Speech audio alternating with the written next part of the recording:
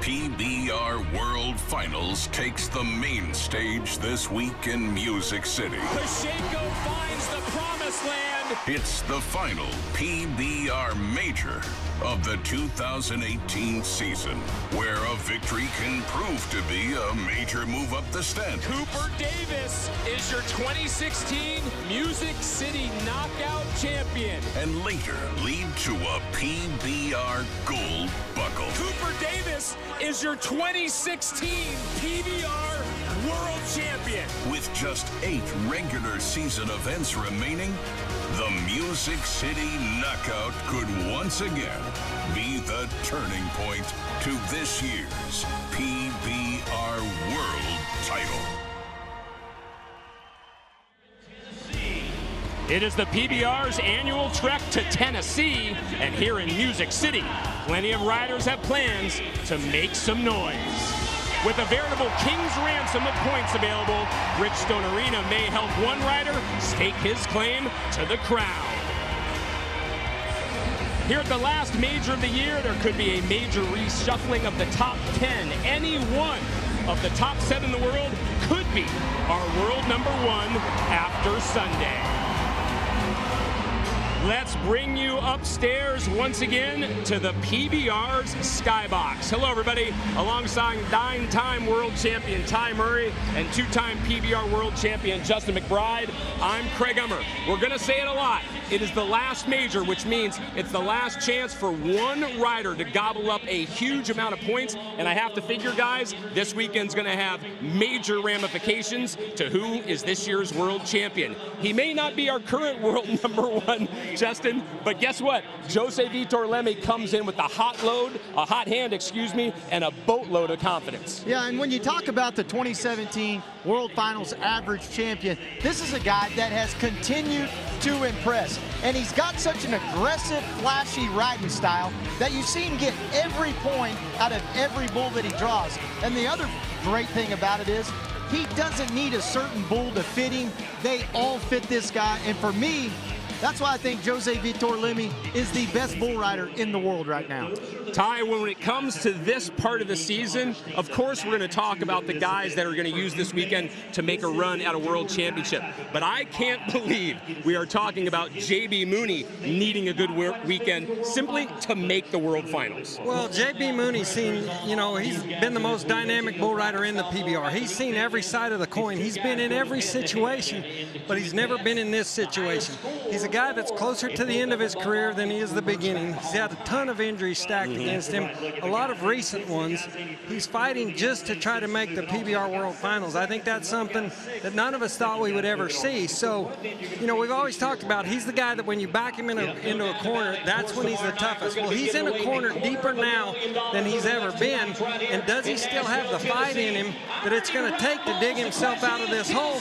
That's yet to be seen. I think he does. A lot of question marks, obviously, surrounding JB. One thing that isn't a question, he has millions of fans around the world willing him to 8 seconds every time he gets on the back of the bull. He's standing by with Leah Garcia. It has been an uncharacteristic year and a half for JB. What's really been the most challenging? Your position, your injuries, the riding, the fans? Just getting over the shoulder injury. My whole career I've pretty much been able to tape it back together and kind of hold everything together, and the shoulder I had to have surgery on, and I had to work really hard at getting back where I could have motion in it, and that's probably been the hardest part of everything, and injuries are building up on me, but that's the way bull riding goes. Shoulder's okay now? Feels good enough.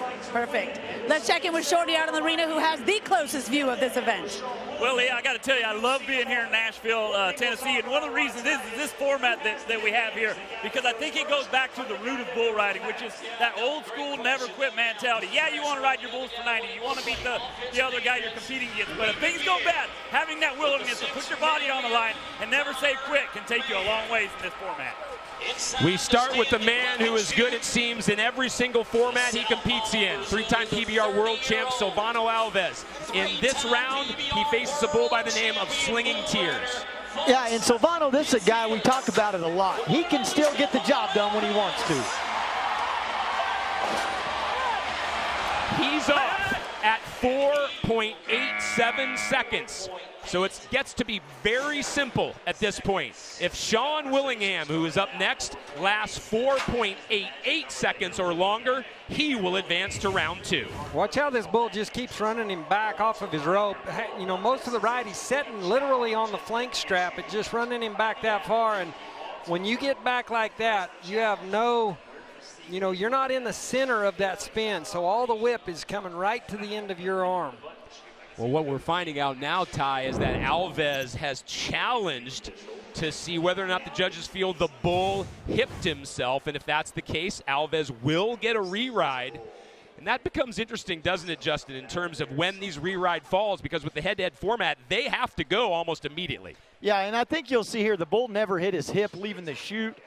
I think Ty could be challenging right here where the bull hit his head on the chutes if he felt like that changed the momentum and caused the buck off. I don't think there's a judge around that's going to give him the call to go Silvano's way. No, I don't either. And right here, as you can see, as this bull's head hits, but look how it doesn't slow him down. It doesn't change his momentum. It doesn't really do anything, and it's not leaving the chute as well. No re-ride awarded, so that means Silvano's time stays officially 4.87. And now as we start to set up about Sean Willingham and Crash, let's take a look at the way this format will work in terms of how many points are on offer in the money. But really, it's the big money, right? The $1 million at the end of the year where these points are really going to pay dividends. Well, yeah, that's what's telling the whole story. All of that stuff up there, there's a lot of money, lots of points. But the guys, they're looking at it to win a world championship, or in J.B. Mooney's case, he wants to garner a lot of these things to make the world finals. Sean Willingham prepping on Crash, but let's go revisit the Silvano Alves situation real fast, Mac. You said it last week. You just want to see consistency from the judges, so now they've set the standard for the weekend. I think that's exactly right. When we all watch an NFL game, you know, the first pass interference call you see, that's fine, however they call it. You just want to see it that way the whole time. Now, we've seen they did not give Silvano a reride there, so they shouldn't the entire event for things similar to that, Ty. Yeah, that's the key all the way down the line in a judge sport. The thing that a rider has to remember is that's not something he can control.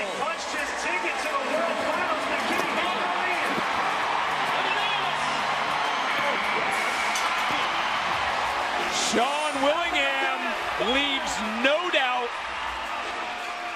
Willingham moving on to round number 2. That was awesome, man. I mean, here you're looking at it, coming into this, Willingham knows he's got to be about 5 seconds just to advance. Well, in 5 seconds, he was in a real fight right here against this bull.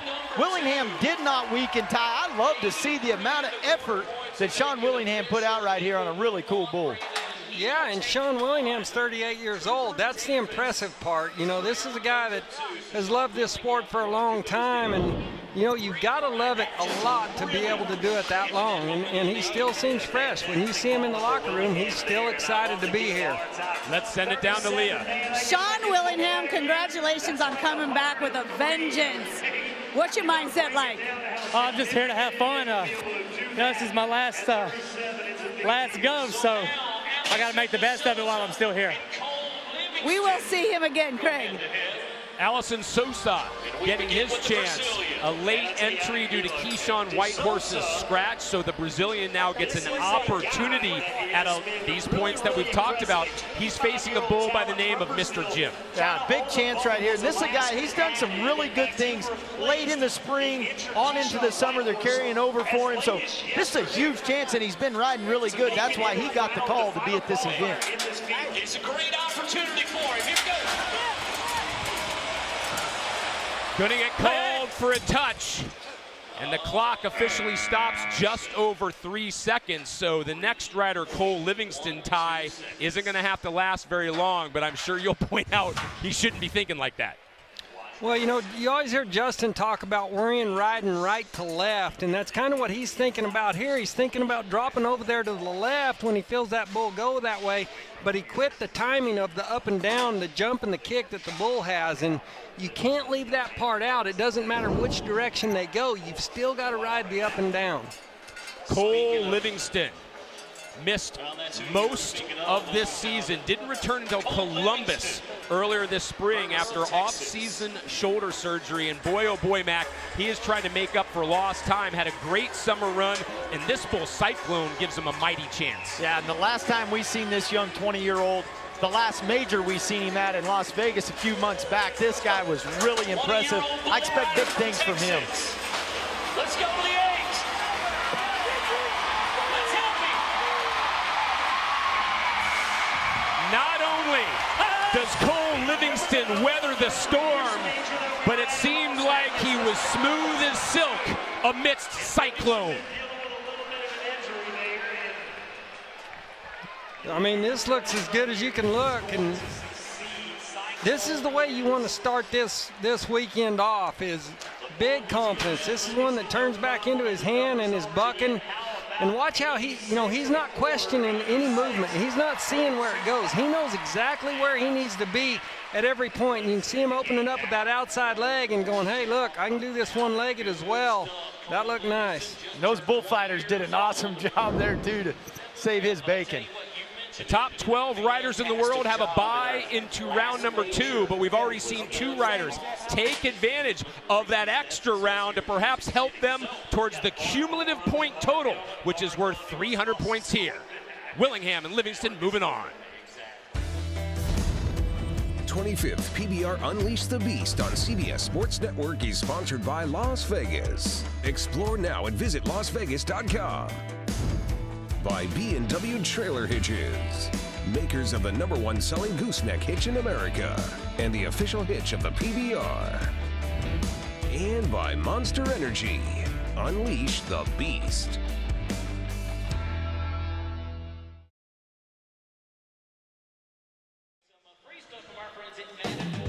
When it comes to majors, Mac, it just seems like the Brazilians know how to do it. Yeah, and that's because they know how to stack up rides consistently, bull after bull. Amongst the Brazilians, Ty, guess what? Pacheco with 4 wins of his own. Hey, there's nothing better than being surrounded with monster girls and a $100,000 check in your hand. It just doesn't get any better. You know it gets a little bit better if you earn 1,205 points in the process. Fabiano Vieira doing just that last year. And look out, because this guy's got a lot of momentum behind him right now. Fabiano Vieira, as people have filled out their brackets, which like any office pool, we've got a lot of people who have done this behind the scenes. He is a sleeper pick for a lot of riders. He's going to face the winner of our next duel between João Ricardo Vieira and Marcus Gloria. This part of bracket A, definitely a Brazilian breakdown. João Ricardo Vieira himself, a 2-time major winner. In fact, remember back in 2015 at the Iron Cowboy tie, that was the first major we had. Yeah, and you know, this guy has capitalized on them like no one else. He understands the importance of these majors and what they can do for your season. And I'll tell you what, quite frankly, I think he's a threat here as well.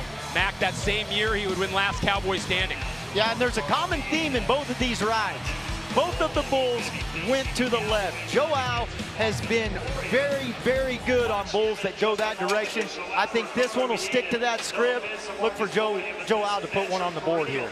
Ma Deuce, the name of this bull. Back in 2015, João almost 50% of his season points based on his major performance. That just shows how huge these things are, man. You win at these type of events, you give yourself a real chance. Yeah, you're right. He finished 3rd overall that year, over $550,000 in prize money. That doesn't happen often, but Mac, you telegraphed it. The bull went to the left. We thought that would allow Vieira to be on lockdown, but instead, Ma Deuce able to have the upper hand. The quick buck off, 2.7. Yeah, forward movement in a bull is a killer, man. When they keep taking jumps forward right there instead of just wrapping it up and getting into a tight spin, and João stays back, that's why he catches all the power, and then you see him going forward when the bull's coming up, and he just gets all out of whack with everything. He's going to have to watch his compatriot prep in the chutes now. beginning to get to know Marcus Gloria. His first event on the Premier Series was earlier this season. In fact, it was just last week, technically, in Tulsa. Before he goes, let's check in with Leah. He had what everyone's been calling the Gloria summer, Marcos Gloria. He started at 96 in the world standings, and he made 630 points at various events, one winning the Calgary Stampede, and the other one was the Iron Cowboy in Canada. One of the things I talked about, Craig, was his debut in Tulsa, and he told me that he went there with a little bit too much confidence. He was with his heroes, bright-eyed, but yet he had all of this momentum coming over from the summer, and he truly thought, I'm going to go out there and kick everybody's you-know-what, and then he got humbled. He said what makes him most angry is that he knew he could have ridden both of his bulls, especially his second one, and he doesn't want to let that happen again. Got Kaiki Pacheco helping him prep right there. Seems ready. There's the nod.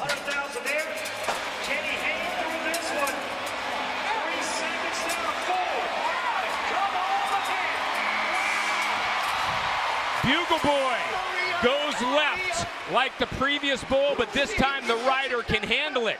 Marcus Gloria moving on to round 2, Mac. Yeah, and I thought that was a really good ride. And coming off of Leah's points there, a guy can get humbled here. And it's great to have all the confidence. You've got to have it. But there's no shortcuts. You still got to put in the work when the gate opens. And Ty, I thought this was a really good ride on a tough bull. Yeah, this is a strong bull, you know, and he was kind of letting the bull make the first move each time is the thing that concerned me. But, you know, he was strong enough and kept working at it enough. It worked. But I'm going to tell you, as we go along, the bulls are going to get ranker. And that spotting the bull the first move ain't going to work throughout the rest of this competition. I think a lot of people are very interested to see how Derek Kolbaba handles this format, but he can't get ahead of himself. It starts facing Clemens time, a one from Deer Prairie Creek Bucking Bulls. But Mac, I'll go to you first. What do you think Kolbaba's chances are this weekend? Well, I think his chances are great because he's that talented of a young guy.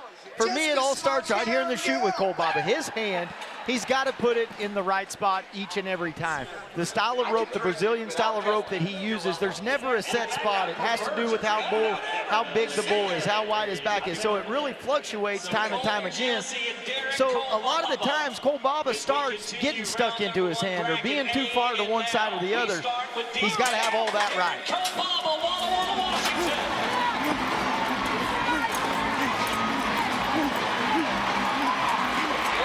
And when he rides like that, he can, once he was on the ground, he just took a massive body blow from Clementine. He'll get the score, but the question becomes, will he be able to continue? Ty, that was a brutal hit. You know, this is a stark reminder that it's not over till it's over, and you need to be out of the arena. You know, no whistle blows in this sport. So you make a good ride, and that's where all your focus is. You know, you can watch him going through this, and he's thinking, man, it's coming close. I'm doing great. I'm tapped off exactly where I need to be. This bull's changing direction. Right there, one little slip up and like lose a focus and getting off away from your hand like that puts you in bad position. Let's listen.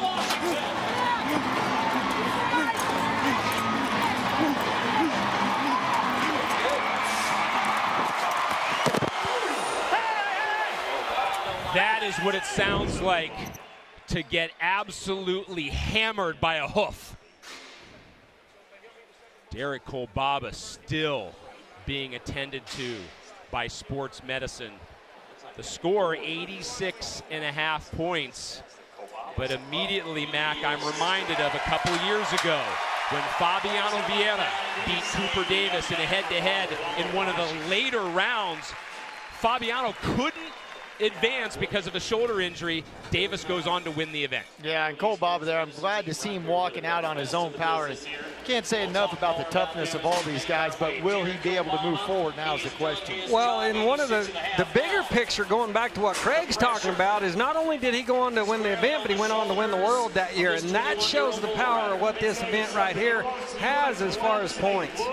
Colton Jesse has to put that all out of his mind. The 21-year-old faces real gun. We just showed you, if it's 86 3/4 or above, basically it will be a moot point. Colton Jesse will knock Kolbaba out, at least put him into the second chance bracket. So oddly enough, Kolbaba will have a number of hours to recover as opposed to just a few minutes. Colton Jesse, I know Mac impressed you at the Iron Cowboy earlier this year. Yeah, this is a young guy that I've got really high expectations for. I think he's got all of the tools that it takes. He's got a great style. He's kind of a taller, lanky kid. Doesn't seem to get too rattled by anything. I don't think the Big Event or the big name bulls is going to bother this guy. And speaking of the score, I think this bull right here, he's going to be really close right there with Kolbaba. Last weekend, this bull was ridden by Lonnie West, the Canadian that has burst on the scene after a great summer of riding as well. Lonnie West rode him for 85 3/4. That's right, Mac, to your point. Just enough bull underneath him for Jesse to have a chance. And that, of course, is part of Cody Lambert's job. Whoa! Jesse will not get a chance to shine. Colton Jesse, for the moment, is sent to the second chance bracket due to his buck off.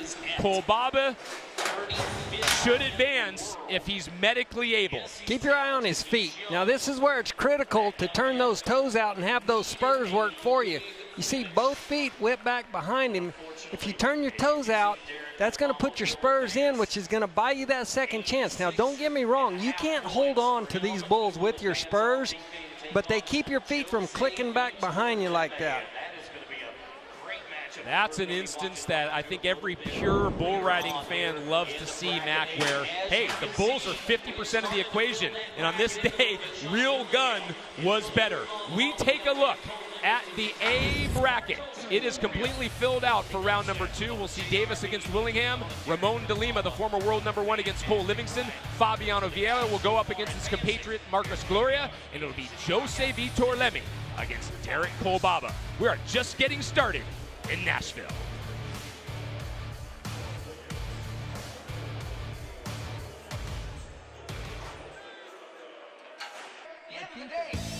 Tomorrow at 5 Eastern, CBS Sports Network gets the ball rolling with the PWBA Columbus Open as top female bowlers compete in the step ladder finals, only on the 24-hour home of CBS Sports. We have moved on to Bracket B here in the Music City Knockout. A lot of great matchups to bring you. We're going to start with Tanner Byrne against Matt Triplett. We're going to get to see J.B. Mooney try his hand. Marchi with the big news last week, and you all also saw him on the pre-show. He has announced that 2018 will be his last year. Stetson Lawrence will try to knock out Alex Marsilio. But we start, interestingly enough, guys, that's the first time we have seen a pairing advance on buck-off time. So the riders have been getting their job done, at least some of them have. The next opportunity falls to Ryan Dirt Eater. He goes up against J.B. Mooney head-to-head, but really, Ryan Dirt Eater first faces Ringo Kid. Yeah, and here's the thing with Dirt Eater. I feel like if he could bring the fans from Oklahoma with him, this guy's unstoppable, because every time he rides in Oklahoma, the state he's from, he rides awesome. So if he would just bottle that up and carry it with him, this guy's unstoppable. Ringo Kid unridden in his career. And it's gonna stay that way. Dirt Eater not making it very tough for J.B. Mooney. Dirt Eater's official buck-off time tie is under 2.5 seconds. Well, you hear me talking a little earlier. You can't let the bull make the first move. Watch how this bull leaves out of here without Dirt Eater. Dirt Eater's pulling himself up there, and then the bull goes without him. And, you know, that's where you just want to set in a neutral position, and as the bull goes, you got to match it. So that means the crowd is about to be reintroduced to two-time PBR world champ J.B. Mooney. Sitting on the outside looking in. If the World Finals were today, he would not be there. But he'd like to change all that.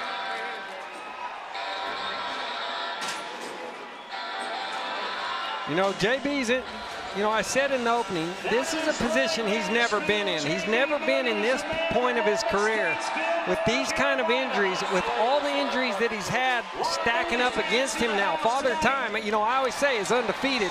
He's starting to feel that, but this guy is a warrior. He's tough. He likes being in these positions when people think he can't win. Well, here's a big chance for him. This bull should go to the left. Look to see if JB can get his free arm up where it needs to be. A week ago, a bull went to the left with him. He tried to bring it across in front of his body, rocking to the outside. Look to see if he can get his free arm where he needs it. It's a weekend like this that not only can change a year, but it can make a year.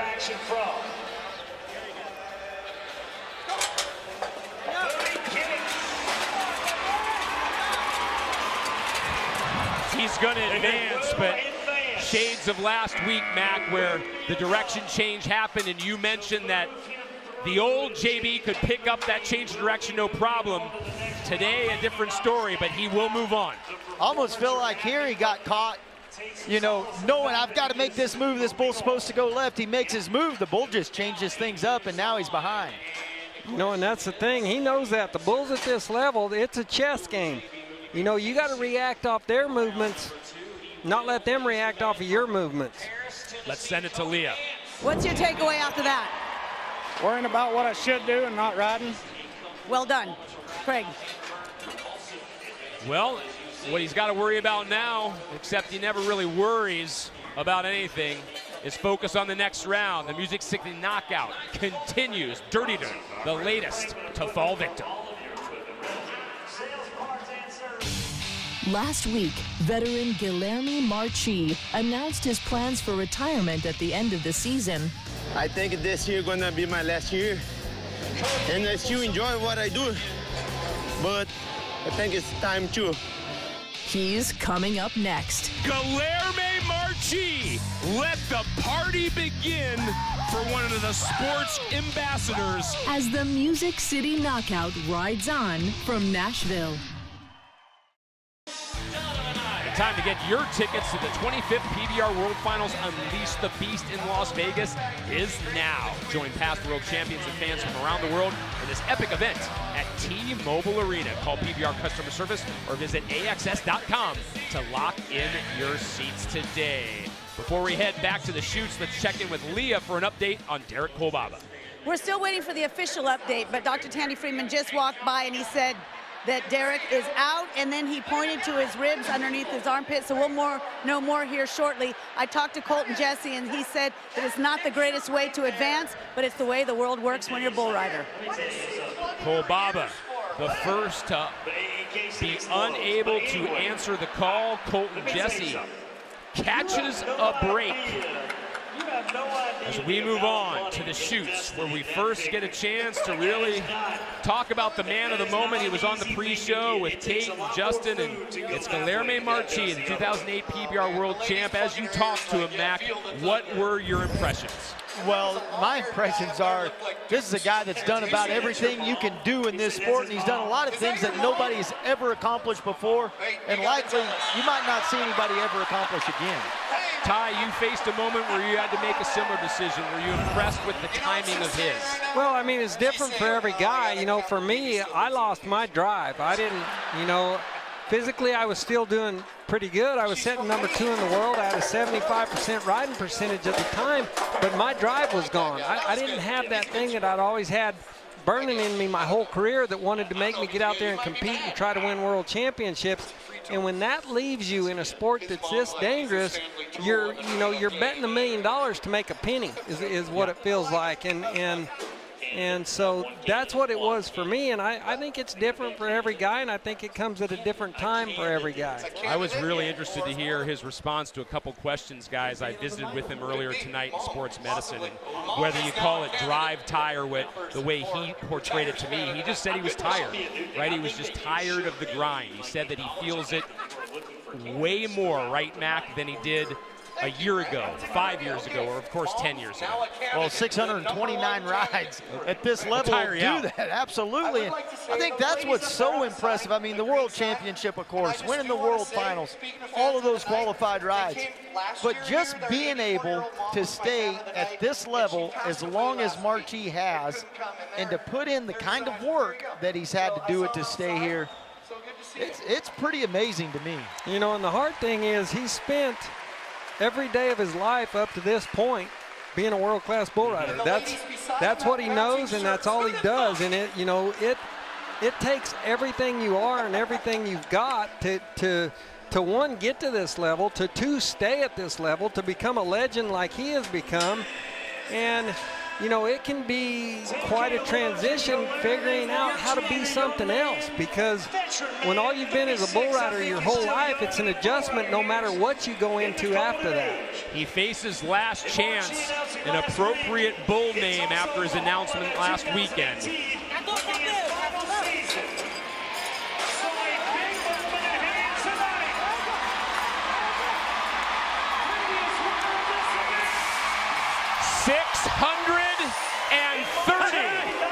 Is official.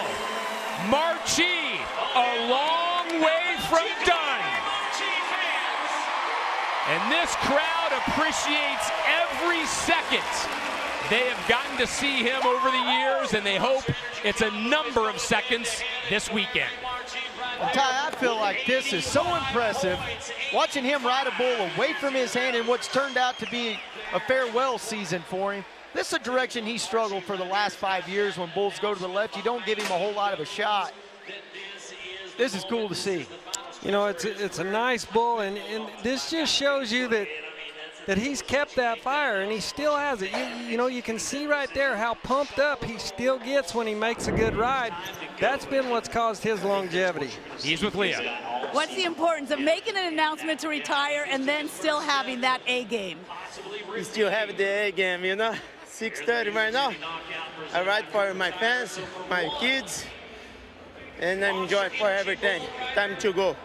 And I miss you guys. Gage Gay wants to have a party of his own, which means he needs 80. Meanwhile, back in the chutes, 29-year-old Stetson Lawrence, who has struggled mightily of late on the Premier Series. He has only ridden 3 of his last 26 bulls. Now, during the summer, he was able to win one of the major Touring Pro events in Livingston, Montana. But at this level, Mac, he is really trying to refine his mojo. Yeah, and you see Stetson started a lot of good rides. It's just not finish them 4 or 5 seconds and everything goes wrong. And sometimes I think that's a lack of focus. Sometimes Stetson pulls his rope too loose and his bull rope will move, and that'll cause some problems that if his rope was tight would never exist to begin with. He faces Joker.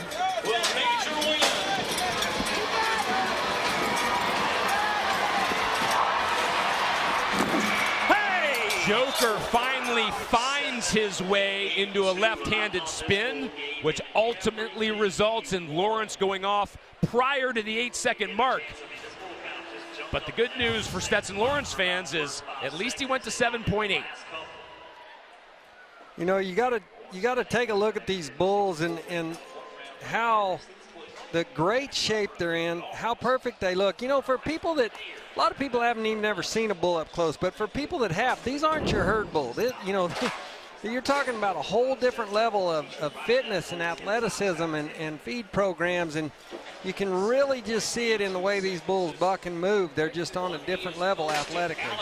Alex Marsilio, the latest to walk back, but you look at bracket B, it's filled out. Aparecido will face Tanner Byrne. Cody Nance, the home state favorite, against J.B. Mooney. Denner Barbosa against his good friend Guilherme. And Claudio Montaña Jr. was waiting, and now he knows he will face Stetson Lawrence. All happening in the Tennessee capital city.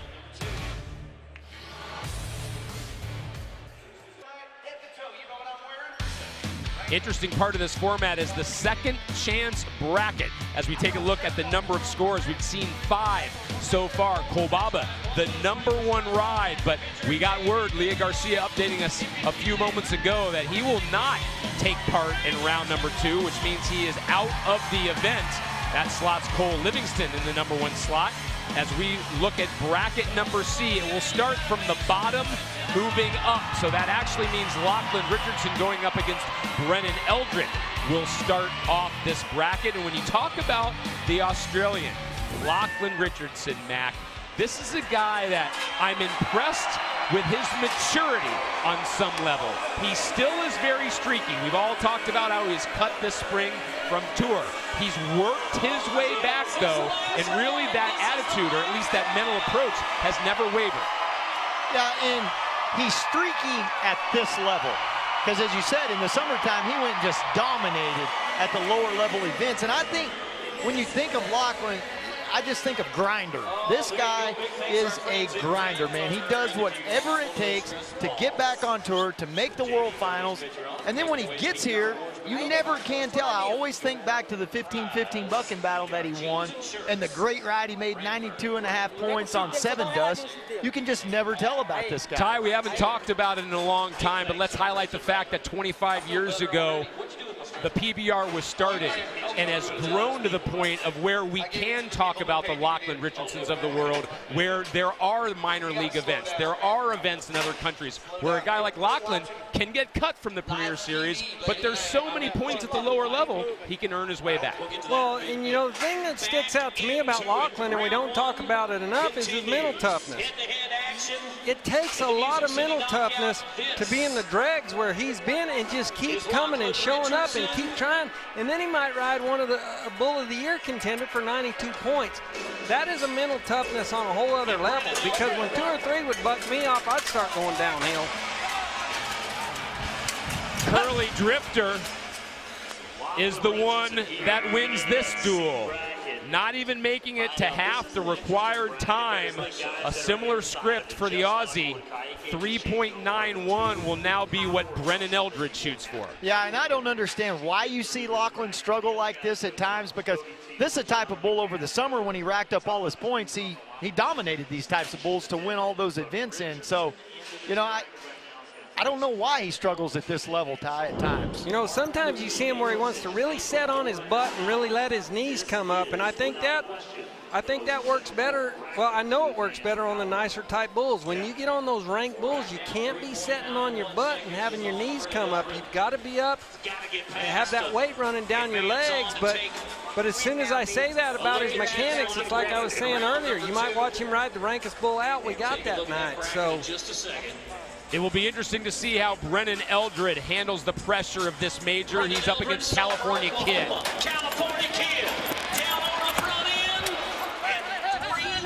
And that's an answer, Mac. You know, we have talked week in and week out, it seems, about Eldred and how there's this big question mark over him.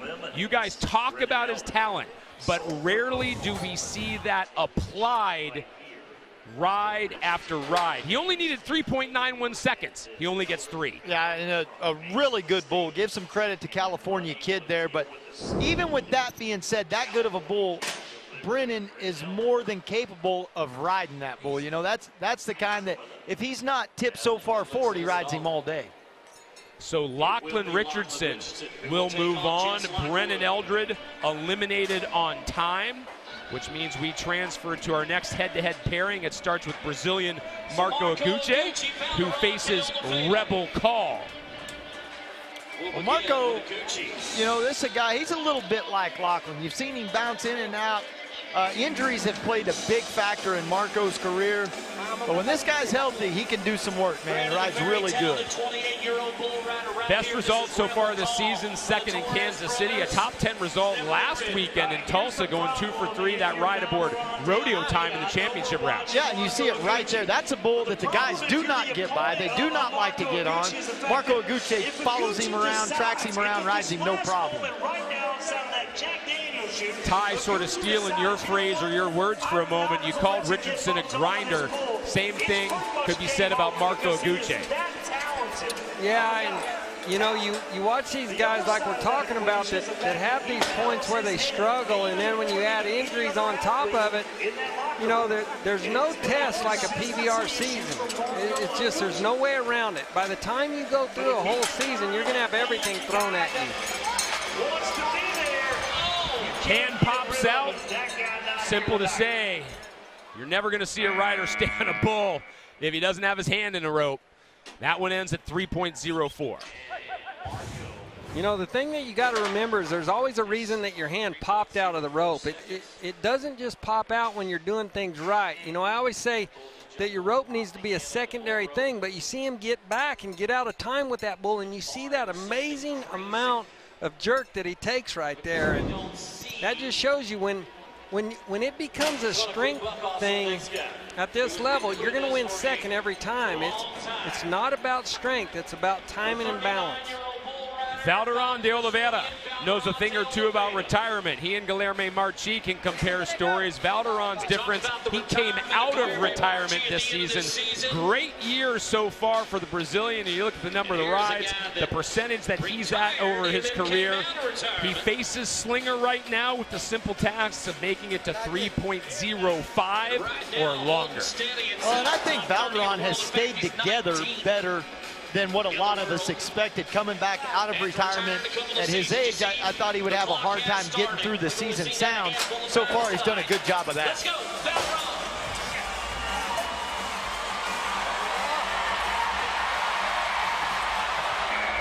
It will not be a qualified ride, but it is indeed long enough to move Valderon to the next round. Just under 7 seconds means Valderon's in round 2. Marco is in the second chance bracket for now. Well, and Valderon makes some really good moves right here. Bull's out there a couple around to the left, and watch how far he gets to the inside of the spin right here. His hips are going in. He holds, moves out. That's a really tough move to make when you're too far in to not go too far out. He has to cut him off, catches him back up. The bull eventually gets him, but all of that effort worked in his favor, obviously, and he's going to move on because of it. We've got 10 guys through so far at the Music City Knockout. Valderon, the latest to get to celebrate, but that celebration could be short-lived. He's going to face Luciano de Castro in round number 2. There are the big names, Kolbaba and Livingston, as well as Sean Willingham, who you're seeing right there. Coming up, Canadian Dakota Butter. Butter, just plain solid. Don't let this guy get a tank full of confidence because he'll be a real player. This guy can really ride. Butter went to work at the end of that ride. The guy can really ride. Butter's patience pays off. And Butter is in great shape the whole time. You've got to mark him over top of the bull. That was good. As the Music City Knockout rides on from Nashville. The second chance bracket as we first look at bracket number C filled out. At least we've got 2 slots left to go. It's going to be Dakota Butter and Edgar Durazzo facing off. Cody Teal waiting for one of them, and then Lonnie West and Nathan Burtonshaw will be the final pairing until we know who will face Kaique Pacheco. Mentioned Edgar Durazzo. He is the one rider from Mexico. The 5 major bull riding countries of the world represented here in Nashville, Tennessee. It's been the theme all season long, hasn't it, Justin, in terms of Brazil having the most riders at each event? Yeah, not only the most riders, but when you look inside the top 10, they got a lot of them stacked up there too. So Brazil sending a lot of quality bull riders. 7 of the top 10 tie 5 of the top 6 in the world. And we all started talking about how anyone in the top 7 could be our world number 1 after this weekend, and that includes Cody Nance and Jess Lockwood flying the red, white, and blue.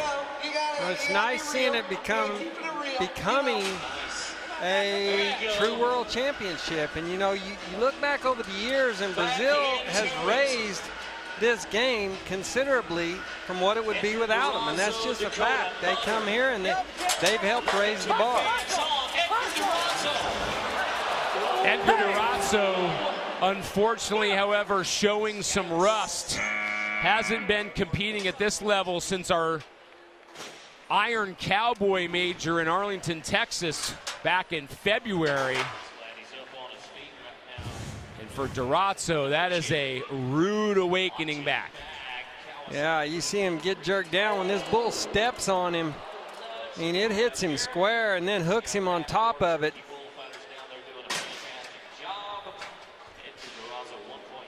Ugh, doesn't even push him all the way down to the ground. great illustration of why these rider vests are so important. Developed originally by the PBR's Director of Livestock, Cody Lambert. We move on to the Canadian, Dakota Butter, who in terms of his pairing, Uncle Gangster is the Bull he'll face.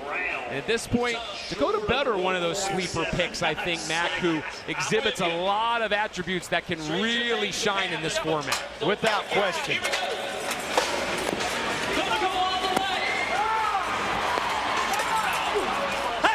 No score, but Butter will move on. So it's Canada over Mexico, at least on this occasion. How does it go that wrong when it's going so right, McBride? I don't know, because that's a really good bull. Dakota doesn't ever actually have, you know, see, I think his rope's at his fingertips right here. Doesn't have much of a hold, and that's probably something where he feels his rope at his fingertips, thinks about that for a split second, and then everything else goes wrong. We're taking a look at Nathan Burtonshaw. The 24-year-old was in Tulsa last weekend, but aside from that event, it had been since Tacoma. He was dealing with a broken right collarbone as well as a torn ACL. Has told me that the ACL he really doesn't feel. Feels like the rehab he's doing, Mac, has made it absolutely fine to ride bulls. In this instance, tonight he faces Mr. Valentine. Yeah, and Nathan, he's not a guy that's going to make excuses. This is a big, tough Australian guy right here. And he can really ride, too. The only problem he ever has is if a bull snaps his head up one time, he has a hard time catching back up then right away. He loses sight of the bull, and you see the bulls win. But when he keeps them in focus, this guy's tough to get on the ground. The big Aussie, the winner of last season's Australian finals, finished third overall in Australia in 2017.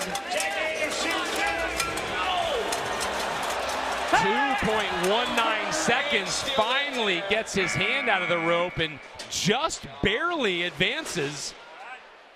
Or I should say, sorry, just barely even gets some time on the board. 2.19 seconds, which isn't going to make it hard, Ty, for Lonnie West coming up. No, and again, you see that left foot swing back behind him. There's nothing to keep you setting up straight if you don't keep your feet down. And I'll tell you, that gets real hard on the elbow and shoulder right there. Another great job by our bullfighters. Look how far out they are. And watch them move into place. They know when the wreck's coming. Look at Jesse Byrne right here to the left. There's Shorty, Frank. They know where to be and when to be there. That's the same arm where he broke the collarbone back in round 2 in Tacoma.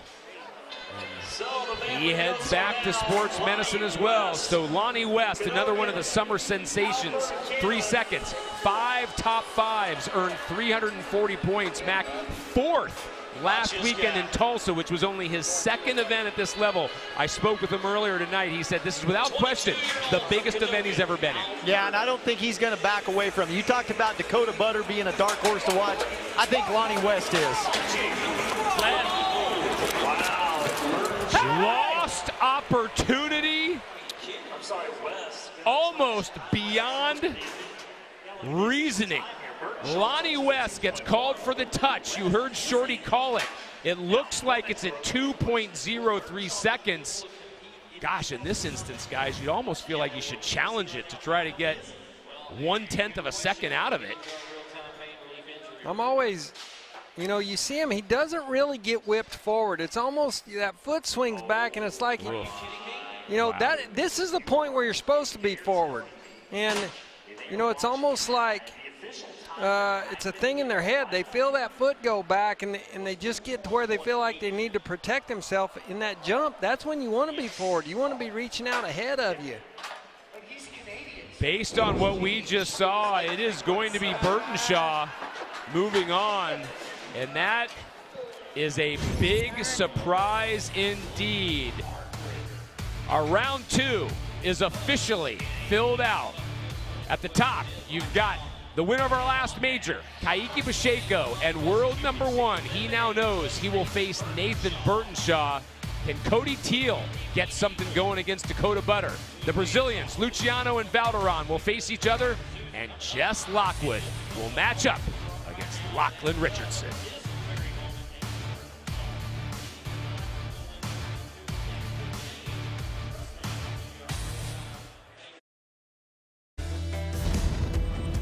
th PBR Unleash the Beast on CBS Sports Network is sponsored by Yeti Coolers, built for the wild. And by Ford F-Series. Visit PBR.com/Ford for your chance to win an F-Series truck of your choice and a VIP trip to the 25th PBR World Finals. Unleash the Beast. Welcome back to Bridgestone Arena. We have made it through round number 1. And now those advancing will face the top guys in the world in round number 2. It's a Music City knockout, and man, oh man, is this head-to-head format living up to its name. Kate Harrison joining you alongside our PBR insider, Justin Falisco.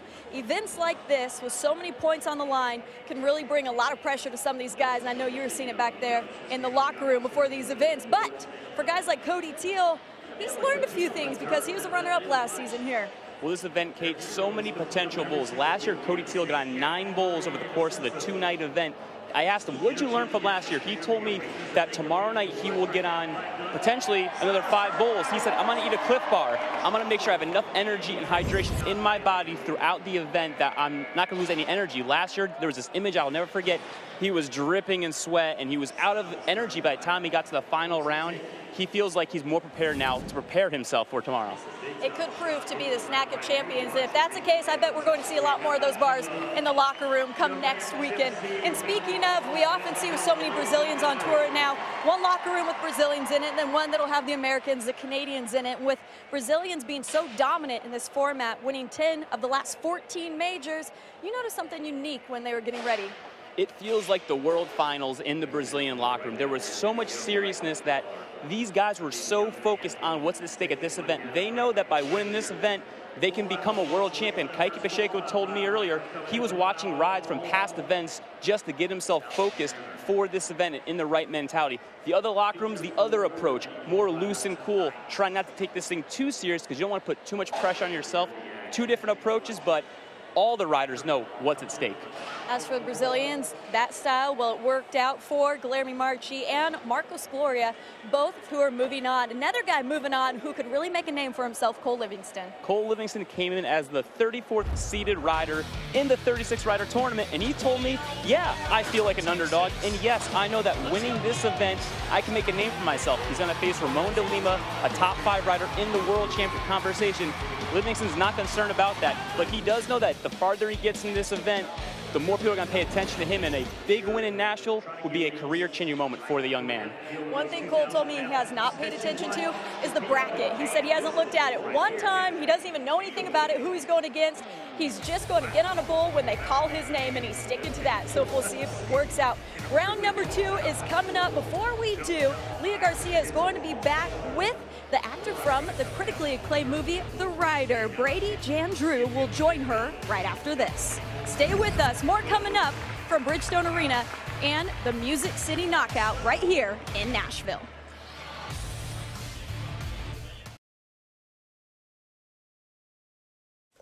Go ahead. Go ahead, jump.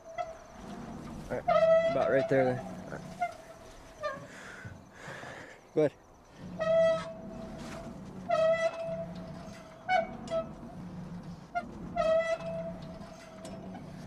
See how I go back and across? Left! Way out here, hold him a second, beat him back to the ground. Hold him a second, beat him back to the ground. Fast feet. James, you want to try? Yeah. All right.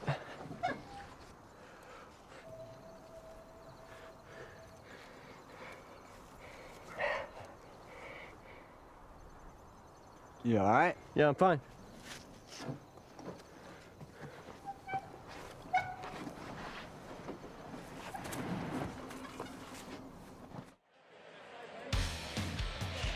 Welcome back to the PBR in Nashville. My name's Leah Garcia alongside the cowboy, the actor, and the star of the movie, The Rider. This is Brady Jandrew. And you actually play yourself in this movie. It's based on your true story alongside your father, your sister, and many of your friends. How was it filming this movie and having such an intimate portrayal of yourself represented? You know, it was a little bit different than what I'm used to. You know, I'm more used to this than I am that. But, you know, I felt like it was just showmanship. Just like rodeo, just like training horses. I just had to be present, you know. What was your favorite scene in the movie? Probably that scene with me and Lily by the sunset over there at the Badlands. She's like, "Good night, son. See you in the morning." That came straight from her. It was all improvised. I was wondering about that. That was beautiful. And the shot of you and Apollo riding across the plains, too, really got me. You're here at the PBR event. You've already described that. The Cowboy Way was brought up many times in the movie. What would you say to these cowboys in the Cowboy Way? You know, keep riding, because you don't ever know. Your egg might get cracked like mine. It's a beautiful, beautiful movie. Very nicely done. Congratulations. Thank you so much, Leah. It's an honor to be here. Thank you. It is now available on DVD and digitally. You can catch it, and it's a great movie. When we come back, we're going to have more from Nashville and the Music City Knockout.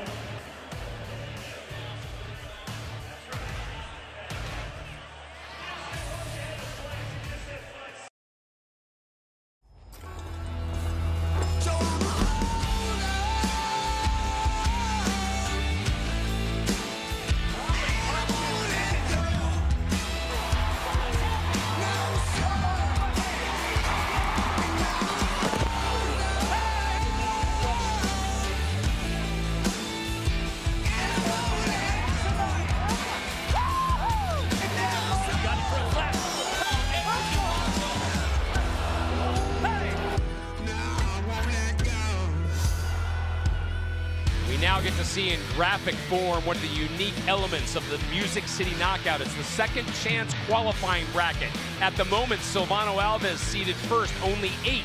After 4 rounds, we'll move on. Usually, it's based on scores, but at the moment, it is all buck-off times. Ryan Dirty there at 2.41. We go back to bracket A. We have moved on to round number 2. And here, Mac, we get to start with a former winner and former world champion, 2016 PBR world champ, Cooper Davis. And winner of this event the same year will go up against Sean Willingham. Cole Livingston, who advanced, now faces Ramon de Lima, former world number 1. But let's begin the discussion of Cooper Davis. An article this week on PBR.com written by our own Justin Felisko. There is no doubt in Cooper Davis's mind, Justin McBride, the stakes that are on the line. Yeah, and that's what I love about Cooper right now is this guy wants to win another world title. One of them's not enough for him. He was a guy that once he won that first one, you didn't know, okay, maybe that's enough, and Cooper will hang it up from here. He's decided that's not the case. He wants to win another gold buckle. He knows it's crunch time. You know, every bull matters throughout the year, but now they're in a position in the season where you don't get another chance. You know, there's not another major after this one. It's not like you do bad at this one and say, well, I'll get them at the next major when I have that opportunity. This is it, and you got to make it count. Cooper Davis has a really good bull to do that on here in Desperado. Ty, he cannot move to the world number 1 position, but he can move to the world number 2 position with a win here.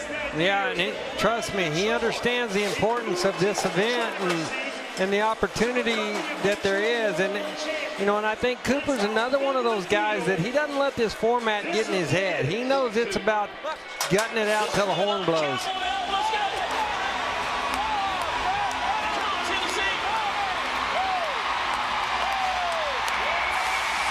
He leaves no doubt against Desperado. And coming off last weekend in Tulsa, Mac, where we could see the frustration, hear the frustration, he was eager for tonight. Yeah, and that's the thing, though. Cooper was frustrated after Tulsa. He felt like he let a couple of them get away. And I love seeing that frustration because he knows what he's capable of. He knows he can ride every kind of bull. He can ride the rank bulls that most guys won't get along with. That was an impressive ride. Best score we've seen all weekend, 88 3/4. He's with Leah. Cooper, are you finding your momentum again second half of the season? I sure hope so. That was a lot of fun, and I bull bucked really hard, so couldn't ask for anything more right now. Watch Willingham. Well, for Sean Willingham, it was just as simple as it was in round number 2, but with the stakes ratcheted up, he's going to have to up his game again. He needs 89 points. Let's take you back to round number 1, where aboard Crash, he was able to get the job done, Ty. Yeah, you see him here, you know, this bull keeps jumping away from him, and you see how, you know, Sean has a tendency to kind of lean back and look up at the lights. I can tell you the stakes just got raised with the level that Cooper Davis took it to, and Sean Willingham is not going to get by with that same type of performance. You've got to keep that head down. You've got to go off of, you know, you've got to make your moves coincide with what the bull's doing. You can't just stay on the end of your arm and take a jerking like that. Well, and you talked about it earlier. The bull power is just going to keep up and keep up, and you already seen that with the numbers that Davis posted. Willingham on the ground, doesn't even need to go to the scorekeepers. Sean Willingham is eliminated. He will move into the second chance bracket, but now what we're going to start to see is some of these guys that got a ride in round number 1. His 83 1/4 is what slots him in this second chance bracket. So even though he bucked off, he's now the top seed in that bracket, Ty. Yeah, you just when you're riding back like that and letting them make the move and jerking on you, that's what's going to happen. You're always going to be looking up at the lights. Ramon De Lima, with his first opportunity of the weekend, is paired up against K-Bar-C's Inferno. I love this pairing right here. Ramon and this bull Inferno, but also with Cole Livingston. I think now you're going to get to see it come down to scores. Both of these guys have really, really good bulls. Here you'll see what guy can make the best ride on their bull to have the points to advance. And that rarely happens in this format.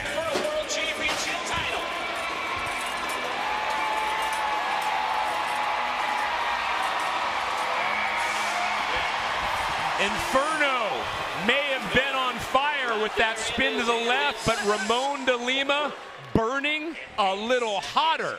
That's another qualified ride. And that was a good one, too. Not very many guys get along with this bull. Ramon's now done it twice. This bull ties wanting to slide him back. He's not kicking a whole lot.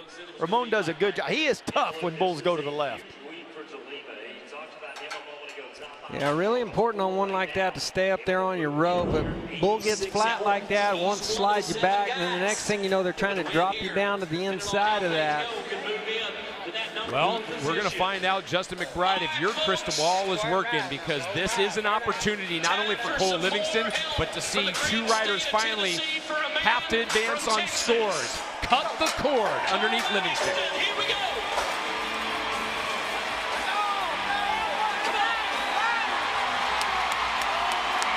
I don't know, guys. I think Livingston might have gotten him. Cut the cord. Had some great back-end kick and kept it up throughout. He needs 86 1/4 to move on. 87 1/2. I feel like they called it right. I feel like this is a better bull, better jump, better kick, and when he comes around, it's not just that flat spin. You see this bull bringing it, and Cole again for the second bull in a row now. He's looking like he's firing on all cylinders. That's got to feel good at this event. He's with Leah. Cole, after round one, you ran back to the locker rooms. How's your health? How you feeling? I'm feeling good. A little stoved up, but you're always stoved up riding bulls. I'm feeling good. Now you can explain what that means, Craig. Well, 300 points are in offer for the man with the highest cumulative total. Cole Livingston, the only man with 2 qualified rides. So that means he's in that pole position.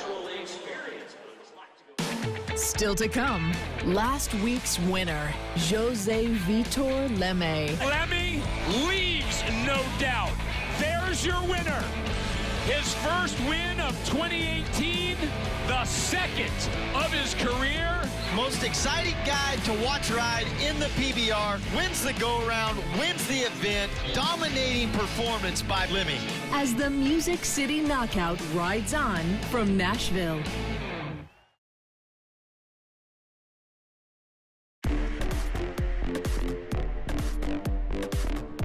this week inside the Monster Lounge Come we on, have. cowboy. Oh. Sit here, hang out with us. Let's I talk guess about you. we have Jose Victor. How are you, Jose? I'm great. Jose, I guess you have your translator here. Well, we want to know a little bit about you. Tell me, are you a big party or a low-key hangout with friends? Você gosta de festa ou você gosta de ficar com os amigos? Ah, eu gosto de ficar mais com os meus amigos mesmo. He like to hang out with his friends. Why? Por quê? Porque são pessoas boas e pessoas que me trazem tranquilidade também. E eu gosto de ficar junto com eles, fazendo outras atividades. They say some good people and bring here good energy and do stuff together. But you are Brazilian, so you don't like dancing? You know, like, você não gosta de dançar? I don't like it. No. Are you calm or do you get angry? Você é calmo ou você é brabo? Ah, eu sou tranquilo. Eu sou mais calmo. Very calm. We can see he's very calm, you know. It's a baby. Inside the Monster Lounge, presented by Monster Energy. Unleash the beast. Welcome back. Working our way through round number 2. We already have 2 men advancing. Cooper Davis will face Cole Livingston. But next up, the pairing to see who will move on to round number 3, Fabiano Vieira versus Marcus Gloria. Fabiano Vieira seeded into this round, and Ty, he starts his quest to defend his title aboard the Bull Double Dose. You know, Fabiano has had so much success at this event, and this event has really made Fabiano in a lot of ways. But you know, the thing that makes me scratch my head with this guy, Justin, is I really truly feel like this guy should have been riding for a world championship for several years. And I feel like when he's on his game, he can ride any bull there is. But this is a guy that hasn't gotten out of the chute 15 times. Just takes no scores because he can't get out on bulls. Or you'll see him, you know, ride bulls that other guys can't even come close to riding, ride them dead easy, and then he might fall off in one jump. And I've never seen a guy that can be so hit and miss, and it all feels like it's right between his ears to me. You don't ever really see him physically in a slump. Yeah, you don't see him do a lot of things wrong in his riding. I think it is the mindset a lot of times that Fabiano has a bull that he doesn't have confidence in riding. That's when you see, you know, he might not try as hard to get out of the chute or let one little thing bother him or let the bull get him set down right out of there. But when this guy's in it, there's nobody better. Let's check in with Leah. As we get ready to watch Fabiano ride, you can see that he's removed his hat and he's praying over the top of the bull. He is very respectful of these animals, and when I've talked to him about the fact that he doesn't always get out on him, he's reminded me of the importance of making sure that everything's right for him. It's a dangerous sport. He honors the bulls, he honors himself, and he wants to make sure that he's safe and that he's ready before he goes. He doesn't really have an answer for why that's happened so many times. He just knows that every ride is the only ride that he needs to focus on. And so all of that old stuff, he doesn't even think about. He told me it's just right here, right now. Last weekend in Tulsa, wow, Double Dose sent a message of his own. You want to take that long prepping in the chutes? Well, I'm ready to fire whenever you are. Let's go back to Tulsa, though, Mac. We called it when he finished second overall last weekend, a 3-for-3 performance. And afterwards, he sort of tongue-in-cheek joked that, yeah, Tulsa was a great warm-up for Nashville next weekend. Yeah, and that's this guy, if he is warmed up, look out. Ty touched on the success that he's already had in past years at this event, and you know, I see no reason for him not to do it again. But you got to look at the fact that this year alone, he hasn't gotten out of the chute 4 times. I didn't even think that was possible, you know, to have a bull that you couldn't get out of the chute on. He's done it 4 times, so he's took his name out of the running at 4 different events this year. You can't win a world championship like that. I don't care how good you are. He has been #1 in the world a few times in his career. It happened twice back in 2014. And Ty, you're right, to go back, he wasn't doing what we've seen this year as much early on when we were seeing him on tour. So I don't know if this is a habit that has developed, but Leah touched on it. Fabiano thinks it's much ado about nothing. He focuses only on the bull underneath him.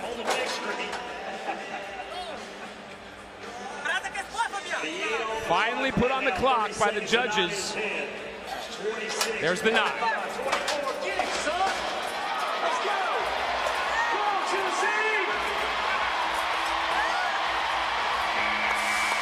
The defending champ has definitely come to play. Double dose, no match for Fabiano. You know, and that's like stepping off a curb to him. I mean, it's, you know, and that speaks to the level of talent this guy has and how he can just, it's nothing for him when he's on his game. So it's weird to see that pendulum swing that far. Yeah, because he is a guy, he's got a great feel for the middle. You know, you don't see him doing a whole lot. This guy's had bad shoulders, you know, lots of injuries, and you don't see him make a lot of big moves or do anything unnecessary. He just stays in the middle.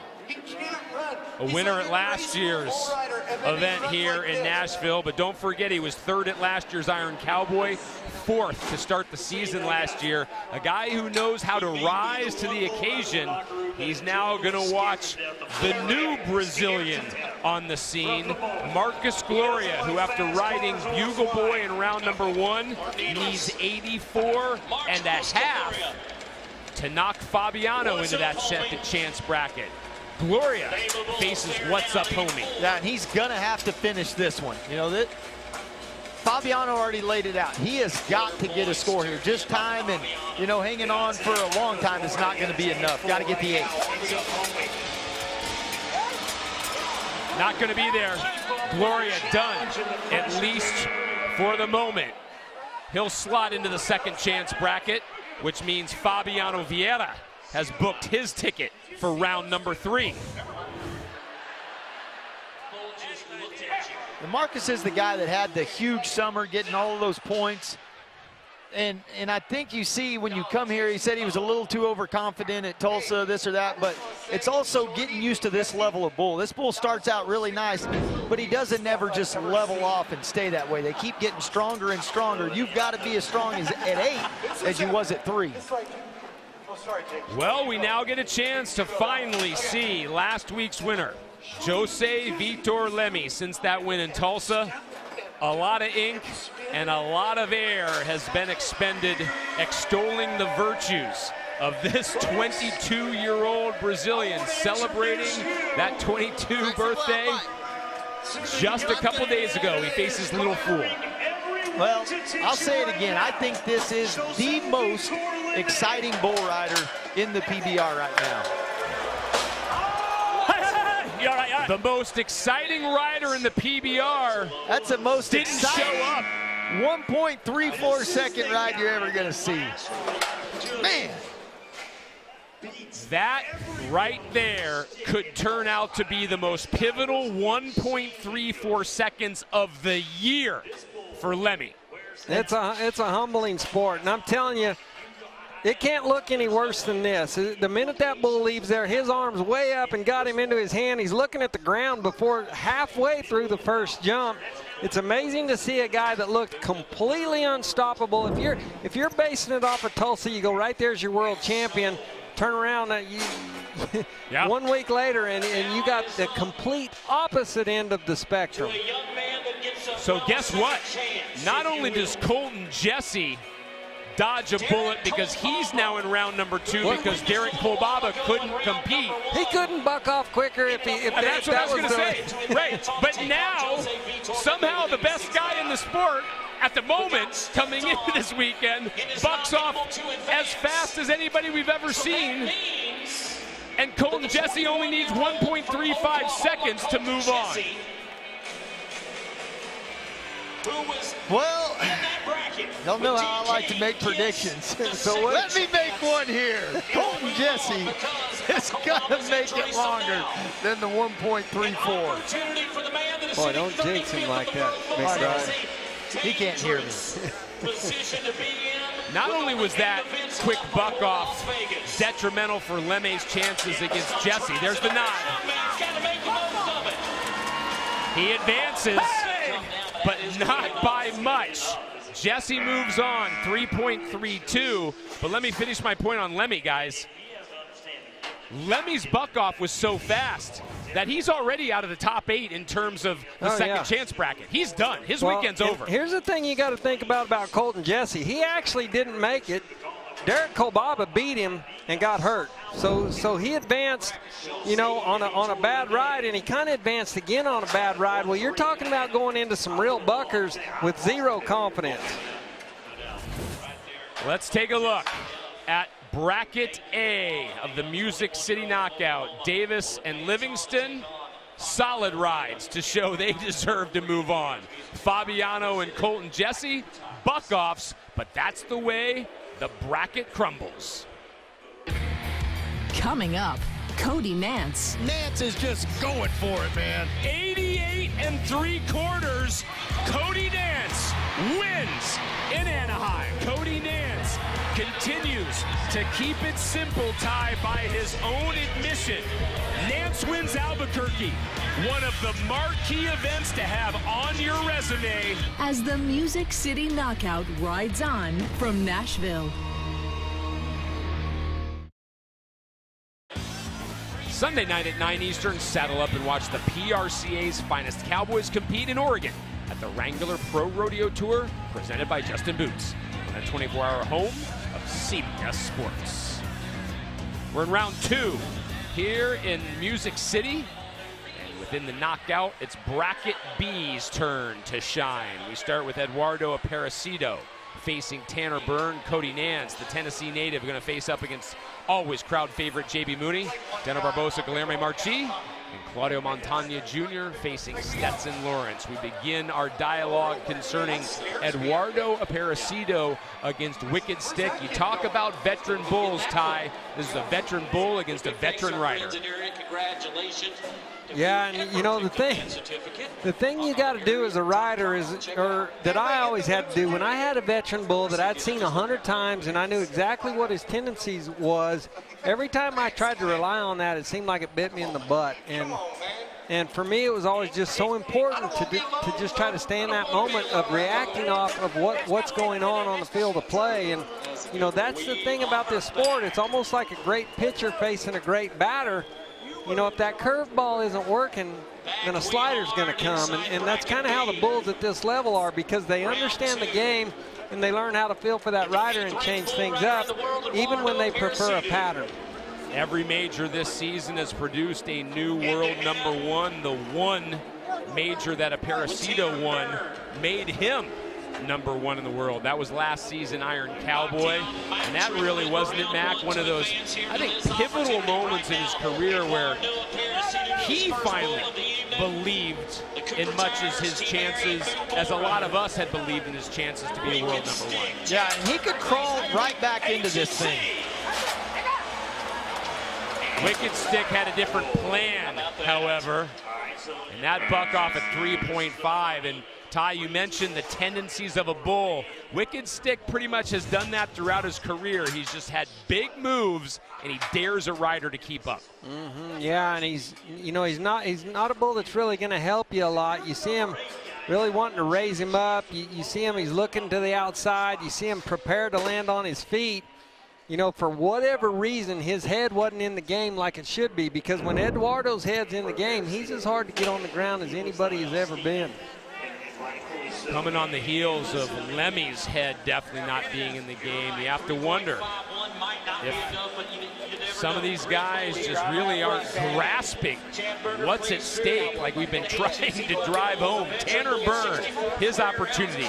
I always stand, Mac, another veteran bull. Yeah, big, tough, strong bull here. Lots of forward movement. This is one, though, that could fit Tanner.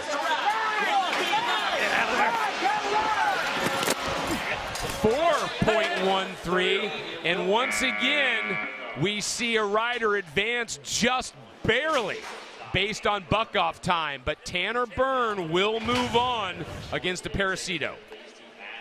I thought this was a bull. He's a lot bigger of a bull, and I thought maybe, you know, that would give Tanner something with those long legs to get a hold of. See him get work to the inside. He tries to come out, and this bull, always you're going to know about this bull's forward movement. Tanner gets back, and then that's when you see all the momentum bring him over that bull's shoulder. The bulls are just going to keep getting tougher, too. I think this next head-to-head setup is going to give the crowd fits. They're not going to know who to cheer louder for. They first get to cheer Paris, Tennessee's Cody Nance. About 2 hours west of here is where Cody Nance grew up. That graphic, very important, I think, Justin, because this is one of those attributes we talked about. A guy not only who can get qualified rides, but who can fight for them. Yeah, the crowd's going to get their money worth when this chute gate opens, no matter what the outcome is. Because Cody Nance is going to give it everything that he's got. Here's the thing, everything he's got is pretty darn good. This guy's got, we talk about his effort and how hard he tries all the time. This guy's got a lot of ability too, you know, he does a lot of things right. And then he has that effort and determination when he does get in trouble to give himself a chance. And then on top of it, he stays in shape probably better than any rider on tour. This guy is a specimen. Cody Nance, already a two-time winner this season. But you go back and look at some of the majors in New York City to start off the year. He was 1 for 3. Then you slide to Iron Cowboy, where he was 1 and done. Next, you go to Last Cowboy Standing. He was 1 for 3, but not the result he really wanted. Can redemption be found starting here versus Chopper? You want your Tennessee guy? Well, guess what? I'm going to call on you a little Crowd bit has gotten because you riled got up on a couple of separate occasions. Let's go, Warner.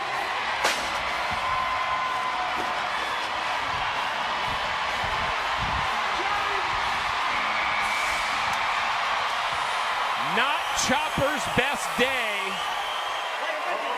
So now, are we going to see re-ride flags for the first time tonight? And there they are. So Cody Nance has a score. Does he accept the re-ride, which would be Force Awaken, Mac, or does he keep the points? Well, I look at it like this, Ty. He's 61 3/4. You know JB Mooney's up next. I would look at it as JB's going to ride for sure. He's got a good bull. I think he's going to be in the mid-80s. So without question, to me, I feel like I've got to ride my re-ride to beat JB. Without question. And, you know, I always say you can live with giving it everything you've got and coming up short. What's tough is when you say, well, I'm going to bank on that 61. Basically, that 61 is pretty close to a 0 if JB Mooney makes the whistle. Yeah, if you haven't won all you can win, take it. He's just really good. That was a great chance to listen in, Mac, and then we also get to see the infamous thumb of Cody Lambert saying that Cody Nance will take it again, but Lambert gave us some pretty simple advice. That's always his advice when a guy asks him about a re-ride. If you feel like you've won all you can win, don't take it. If you feel like you can do better, take it. Pretty simple. And we just found out it's actually going to be Red Sails in the Sunset, which has been a money bull for the guys. But let's talk about JB Mooney. He's matched up against Huckleberry. Yet another one from Chad Berger and his team.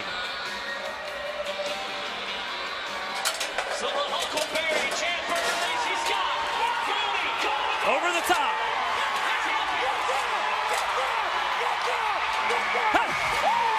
JB may have stubbed his toe in round number 1, but he does not miss this opportunity. A qualified ride now puts the pressure on Cody Nance.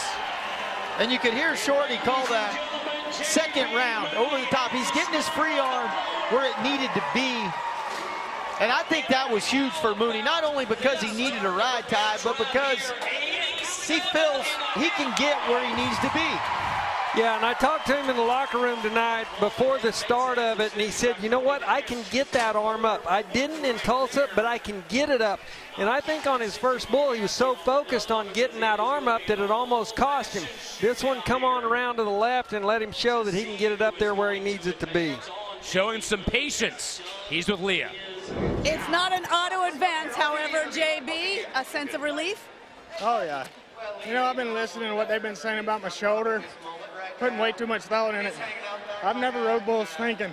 I always react, do whatever it takes to make the whistle. What were they saying about your shoulder?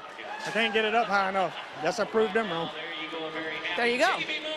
That was the exact point that was made earlier, that JB loves to ride and prove people wrong.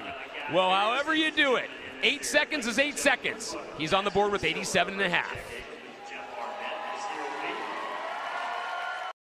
Here's this week's athlete profile brought to you by Cooper Tires. Claudio Montagna Jr. not only does his job, but does it in an incredibly clinical way. Gostei muito da cultura americana, é uma cultura bem diferente nossa do Brasil. E procurei, meu filho está estudando. Estou muito feliz de estar morando aqui, de estar adaptando a cultura americana. Montagna Jr. wins in Montana. At your Cooper Tires athlete profile, what we're getting set to show you before we advance further into bracket B is we need Cody Nance to leave the chutes against his re-ride bull, Red Sails in the Sunset. A re-ride opportunity. We've already touched on the fact that Cody Lambert definitely felt Nance should take this re-ride. This is one of those bulls, Ty, 44 career outs. A couple of those times has been against Cody Nance. He's never made the whistle, though, on this bull. You know, yeah, and you know, I'm a fan of this guy, and he's one of the guys that I rarely bet against, because you do see him have that effort, and I think in the home state of Tennessee, you're really going to see him pour that effort on. And you know, going back to taking this re-ride, you got to look at a re-ride almost like a mulligan. You know what I mean? It's like you get a free chance to try to do better when you're in the weeds. And, you know, you can say, well, I'm going to lay up because I don't think that guy's going to drive farther than me. But it's going to be somebody like a J.B. Mooney or somebody like that. They are going to outdrive you. So this was a no-brainer. If he wouldn't have took this, we know where he'd be right now. J.B. Mooney has already registered 87.5 points aboard Huckleberry. So for Nance to leave no doubt, he needs 87 3/4. If he does buck off, remember, based on the best 8 scores, or if there aren't 8 scores total after 4 rounds, it'll go to buck-off time.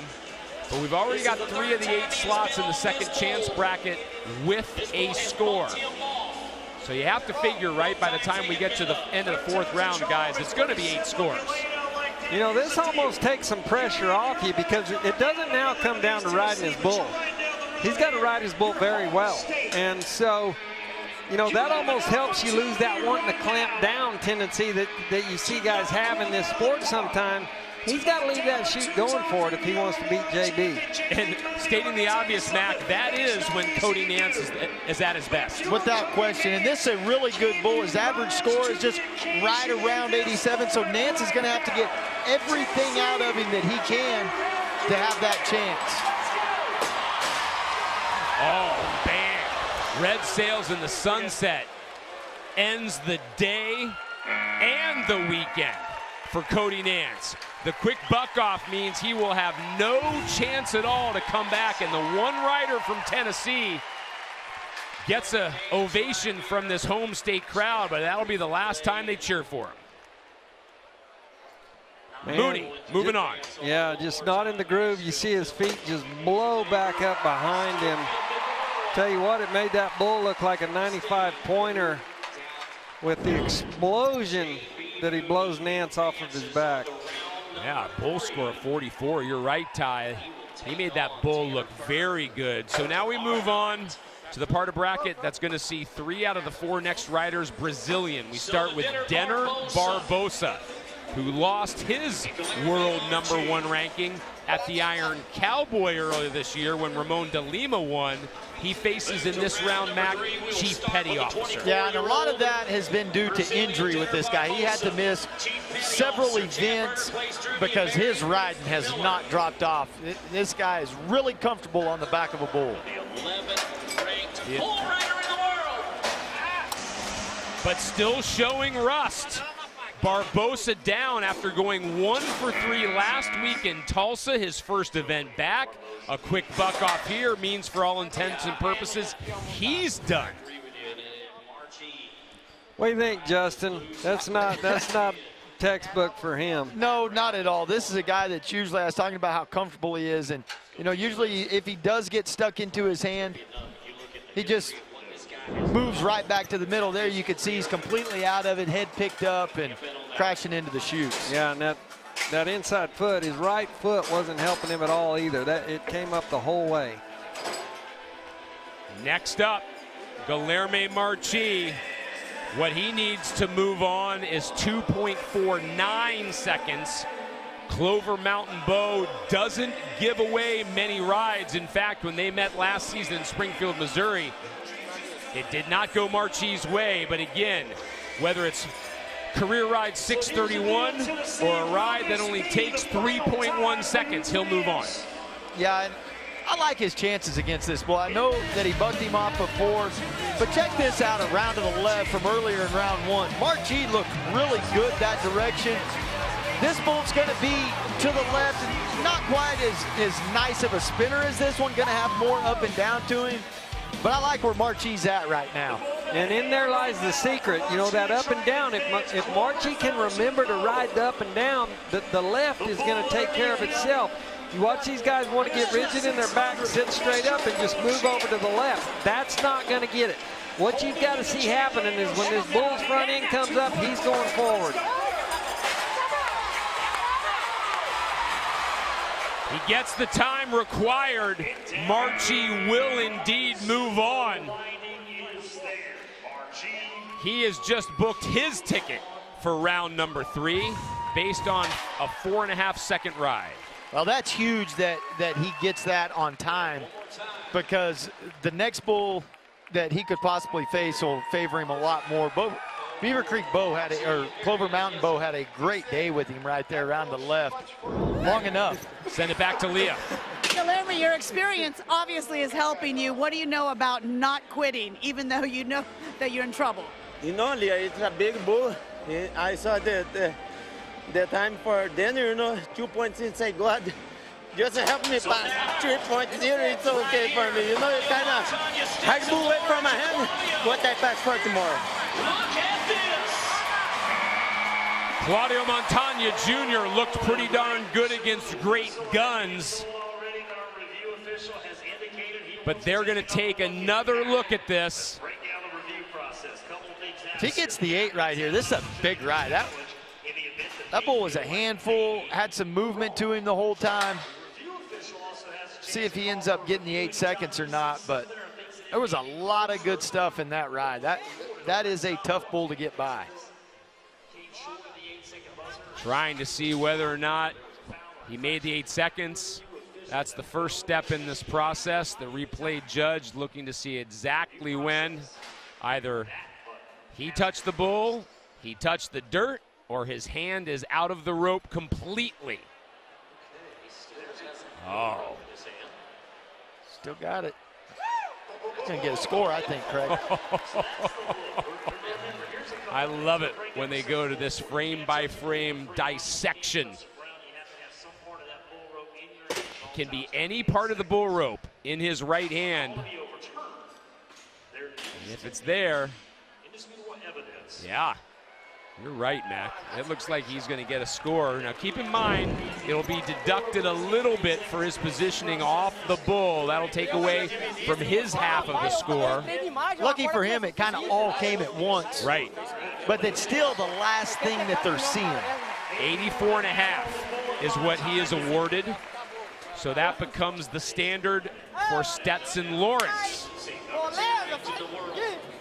We heard about how Montagna Jr., our Cooper Tires athlete profile, is enjoying his time in America and adjusting to American culture. A win here in Nashville will certainly help him assimilate a lot more, if not move him to the #1 position in the world. Stetson Lawrence faces Zamperini. Got to get it going right here. He's kind of getting a second chance, advancing on time. Got to take advantage of that opportunity and finish the job here. Stetson Lawrence, where he is in, really needs a huge week here to change the whole narrative of this season.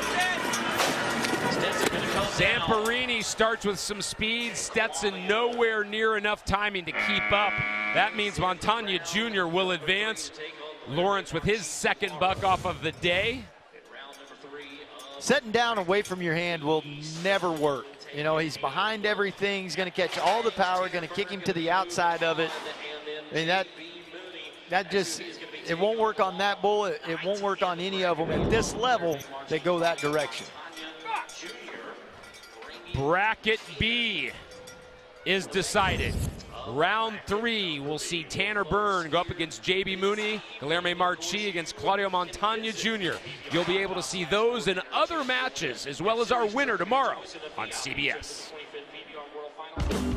Coming up, last week's 15-15 winner and defending PBR champ. It's all in the rearview mirror for Jess Lockwood now, because in the present, he just dominated. Man, and rightfully so.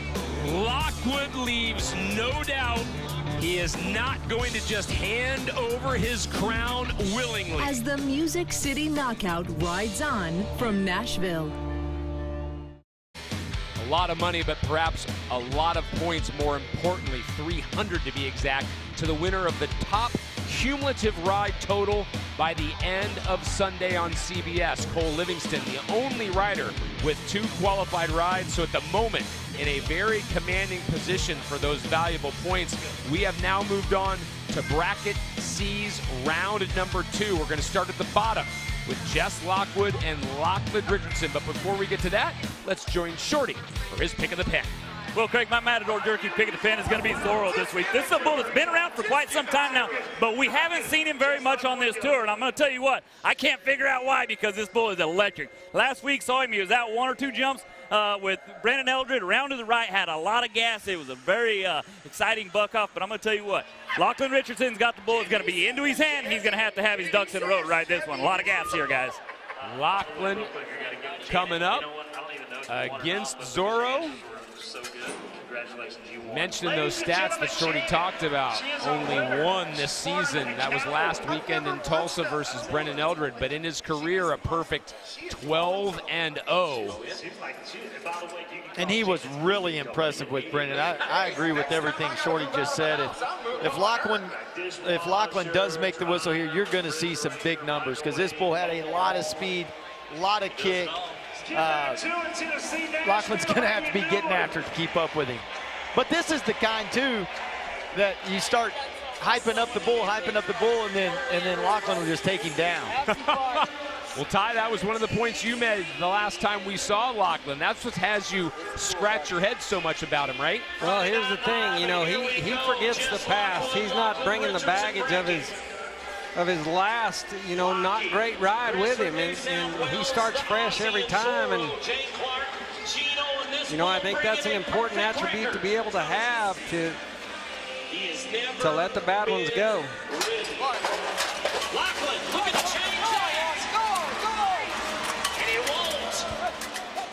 Shorty said he'd come fast and furious. Zorro does just that to the right. The Australian touches at 3.62, very similar to his buck-off time of round number 1. This is a great little bull, and just getting better by the second. Yeah, and obviously we're going to get to see more out of that bull in the coming months, but he is some kind of impressive. And a lot of times when they're this fast, they don't have as much kick as this bull does. He'll gather himself up and really kick out. That's an outstanding little bull. So that leads us to the introduction of our defending PBR world champion. Dire Straits playing in the background has become his theme song for 20-year-old Jess Lockwood, facing a bull by the name of Lock and Loaded. This is one of those bulls that, even though he hasn't been ridden much lately, for a top rider, Mac, like Jess Lockwood, you expect him to ride these. Yeah, he's got to be thrilled with the chance he's got right here. This boy, just watch his buddy Cooper Davis get bucked off of this bull right at the whistle a week ago. Bull should be around to the right with Cooper. He started out pretty tight and fast, and then as the ride went on, he widened out a little bit, but always up and down, got a lot of kick, really good timing. It's a really cool bull. Big moments for Jess Lockwood perhaps this weekend. Ranked number 7 in the world. He could be the world number 1 come Sunday.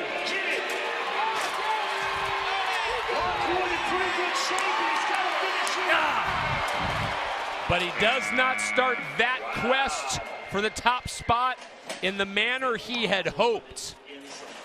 He had a couple moves to bring him centered, but his fans don't like the look of that. Remember, it was a groin injury last year that caused him so much consternation.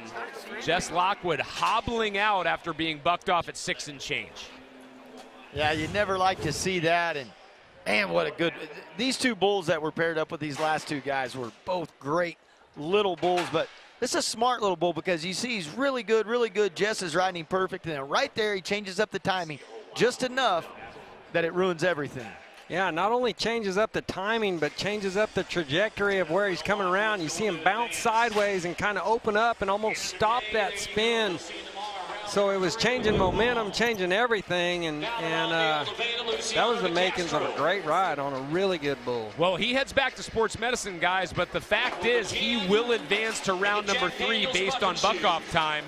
So we move to Valderon de Oliveira, his second attempt of the weekend against a bull by the name of Breaking Bad. Yeah, and on paper, this one doesn't look great because this bull's going to go to the left with a lot of forward movement and Valderon's right hand down.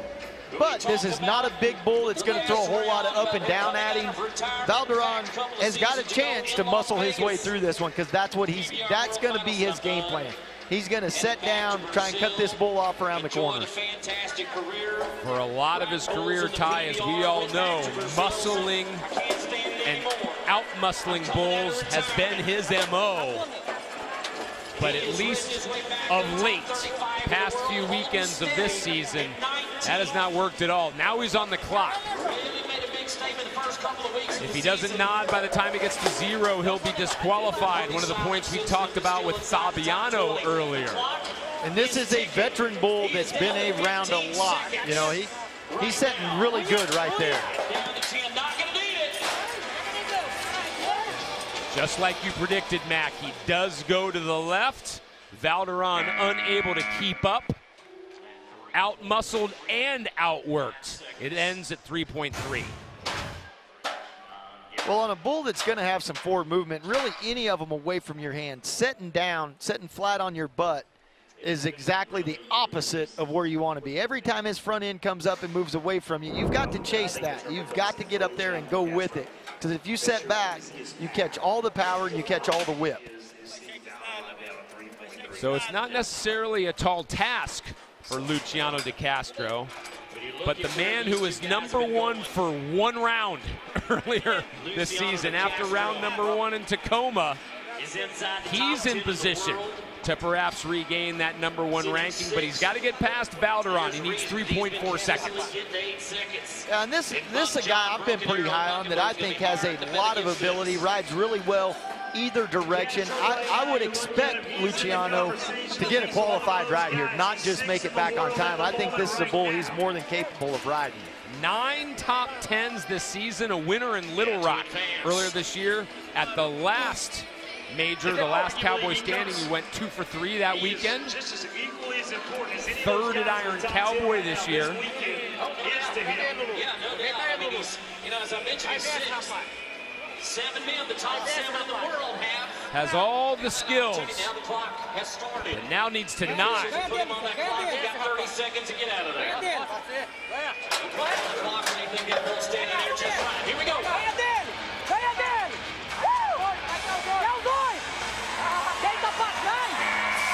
Not only does he get the 3.4, but versus Buck John, he makes it all the way to 8. Luciano with yet another quality ride, which will see him advance. This looks good on a big, strong bull. Justin, I notice your confidence is down a little bit. You're starting to kind of temper your predictions a little bit. That wouldn't go on time. He'd get a score. You said, I think. I think. kind of tempering it just a little. It's that trying to leave myself a little wiggle room. It's that time of the evening. Getting close to 10:30 here local time. You know, the predictions don't get as fervent. Yeah, I just quit making predictions. That's how you solve that. Slow learner. Lockwood and Luciano have moved on. We're about to round out the evening with the final 2 pairings. Stay with us. Still to come, last Cowboy standing champ, Kaique Pacheco. There it is! Kaique Pacheco converts the 3-peat. You just cannot say enough about the turnaround Kaique Pacheco has had in the past few weeks. He is our new world #1. As the Music City Knockout rides on from Nashville.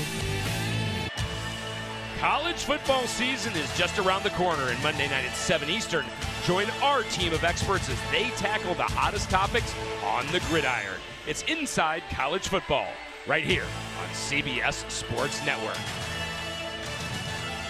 Inside the Bridgestone Arena, a close-up look of the official truck of the PBR, the Ford F-150. We only have 2 slots left to fill in bracket C. Is it going to be Kaique Pacheco, Nathan Burtonshaw, Cody Teal, or Dakota Butter? 2 of the 4 will move on. We start by heading north of the border. Canada's turn to impress. It is Dakota Butter, Mac, up against Kid Fletcher. I'm going to stay optimistic here, and I like Butter's chances, man. I really think that this guy, if he can keep his feet down, the one thing that happens with Dakota sometimes is he gets a hump in his back, it takes the weight off of his feet, and you see him go over a bull's head. But as of late, he's been pretty good at keeping that under control. In terms of Butter's season overall, I think this has been one of those years where he's really come into his own tie in terms of, we used to think that he could ride well. In 2017, he started to show flashes of that. This year, the consistency's been there. You know, and that's the thing. I think it takes everyone a minute to find their stride when you get to this level, because there are no give-me's up here. Every time that gate cracks, you're on something that bucks. Well, that's another surprise, much like Jose Vitor Lemi. To see Dakota Butter get bucked off that quickly, Mac, I guess just tip your hat to Kid Fletcher. Yeah, I give the bull credit, but I was talking about Dakota's feet coming up on him, and right there's a prime example of, you know, that's the one thing that still holds this guy back is controlling that. But Shorty Gorham, that was pretty catty moves by all the bullfighters. Those guys are always in the right spot. Yeah, once again, that triangle of protection converging around. Dakota Butter a little shaken up at the moment. Not a big task. Well, that's Kid Fletcher in his debut out. Really not wanting to leave the spotlight. Goes back to the care that these animals are given in terms of this whole process. From when they leave the ranch to when they have to leave the arena. Now we transition to Cody Teal prepping aboard Mason's Money, and Ty, you know, 1.16 seconds is all he needs.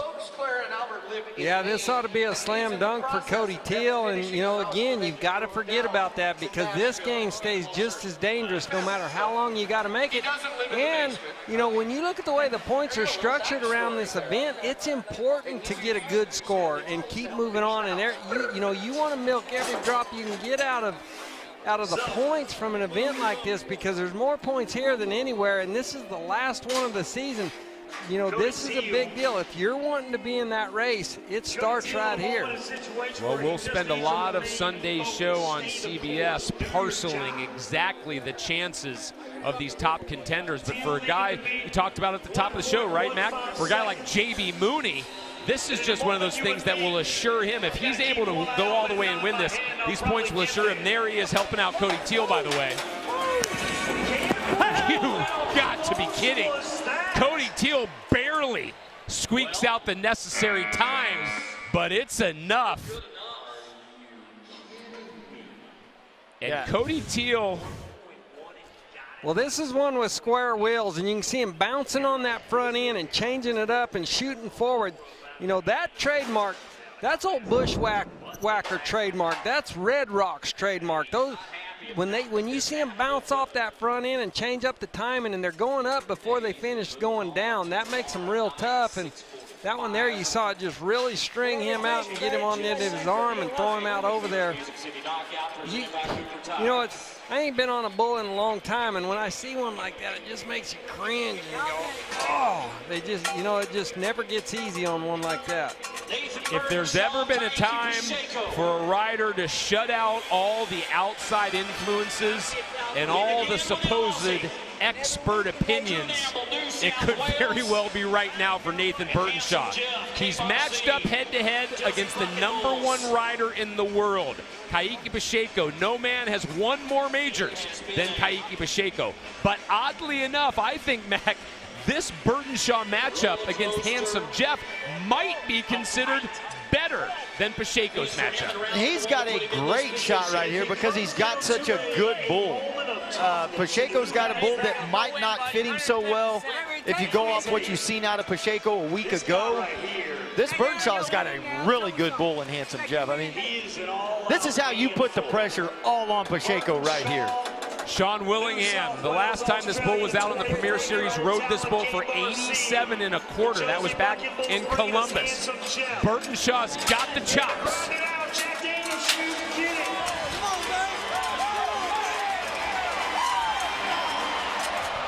No score, but he gets enough out of Handsome Jeff to at least make it interesting.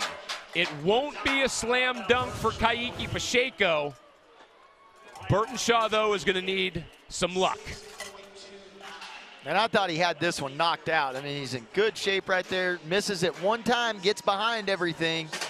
You know, and he put some heat on Pacheco. Pacheco's going to need to get really close to, if not make the whistle right here. And he's got his hands full with Buckeye Bill. We end our evening with a final pairing that fittingly contains the #1 rider in the world. Kaique Pacheco faces another one from K-Bar C Bucking Bulls and their teams, this time in the form of Buckeye Bill. Ty, they've met before, these two. It went the Bulls' way in Jacksonville last season. This bull's going to be to the left right there. I like Kaique in this matchup, and I know he's gotten him before, but, you know, I think the mark of a great bull rider is you don't let him get you again, and he knows what to expect this time around, and we'll see if he can right the ship. Was last week in Tulsa a wake-up call for Pacheco. Very quickly, we're going to all find out. He needs 6.3 seconds to advance. And for me, it's which Pacheco shows up. Is it the one that leads the world standings, or is it the one that a bull turns back to the left and he sits down and lets the bull finish him? Because if Pacheco's on his game, Buckeye Bill doesn't stand a chance. No bull does when this guy's on his game.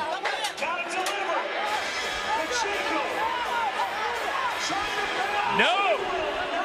Our world #1 could very well be eliminated. Let's go back to that buck-off time, 4.91. That will slot him into 7th in the second chance bracket. So guys, the door has officially swung wide open for the 6 men chasing Kaique. Boy, he never could get set out, and you see him, he's juggling it the whole way, and he never could find that groove. He never could get in time and get his feet down. He was trying the whole, you know, for the 4.91 seconds, he was trying to find that position and never even got close. It may not be the buck-off heard round the world, but it might be the buck-off that changes the world #1. Let's send it to Leah. Nathan standing by. He's been shaking his head and walking away, not happy with the way that you're advancing. Yet you've got to capitalize as a Cowboy, right? Yeah, I definitely got to capitalize. You know, I guess it's a bit of luck, but not really happy with the way I rode tonight. You know, it's definitely gonna be different tomorrow, hopefully. So. And you just upset the #1 rider in the world. Yeah, you know, I should have rode that bull, good little bull to get on that, but I'll take it. Craig, thank you, Nation.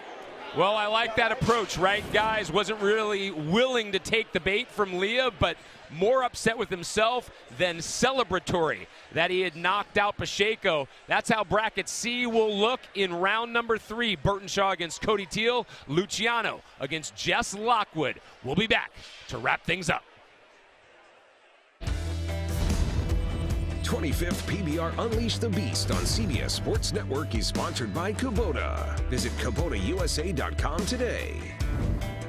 By B&W Trailer Hitches, makers of the #1 selling gooseneck hitch in America and the official hitch of the PBR.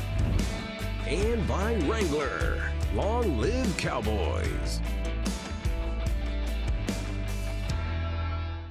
Sunday on CBS, Mac, we're going to get to see the best bulls in the business. Yeah, Smooth Operator leading the way. He's had a huge summer is why I say that. Cochise and Old Fort Day is really good also. Ty, in terms of the 12 riders that we know advancing, let's take a look at their world rank. There you see it, a number of them in the top 10. I'll tell you what, Cole Livingston is looking really, really good, and so is Cooper Davis. Speaking of Cooper Davis, Mac, let's show everybody the Kubota Tractor's ride of the night. It was indeed Cooper. Well, if you're one of the top guys in front of Cooper right now, you should get nervous because Davis is dangerous when he's riding like this. 88 3/4 aboard Desperado. I mentioned earlier, Davis can't be the world #1 after this weekend, but he can move to second. Speaking of second chances, these are the 8 qualifiers, but remember, those 8 will not be set tie until after the 4th round. Pacheco slimly still in there. Yeah, hanging by the hair of his chin.